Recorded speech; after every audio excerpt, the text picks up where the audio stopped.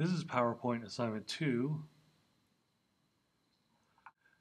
Here we are going to create a public service announcement, also known as a PSA, and we're going to use this year's theme, IB theme, diversity. An example of that is the rainbow school photo that we took at the beginning of the year. You want to make this a minimum of 7 slides and have the slides auto run in a loop. At least one slide should be a visual metaphor. There are many diversity themes, but see me if you have troubles understanding.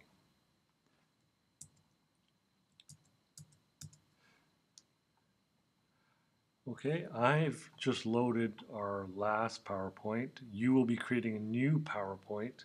This is just a demonstration on how to create your auto loop. Go to slideshow and setup show. We want to choose this option presented by speaker, and we want to loop until we hit escape. Normally you would select browse at a kiosk, but that means you can't stop the machine. So don't choose this one. Choose presented by speaker. And this should be all, and this should be using timings at present.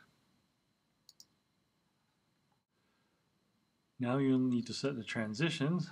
You can set it to none for just a cut, or you can just pick one of these. I will leave it at none. We don't want mouse clicks anymore. We want to move after slides. Let's set this to 3 seconds, and we want to apply this to all the slides. I'll set it to 4 seconds.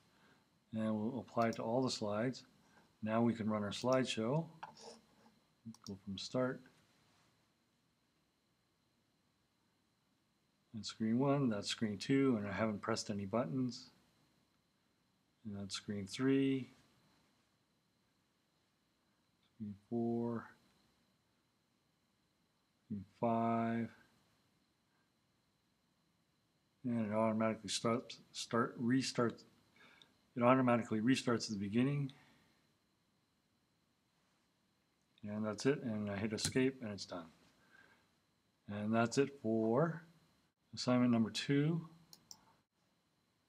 You want to save your project as I demonstrated in the last video.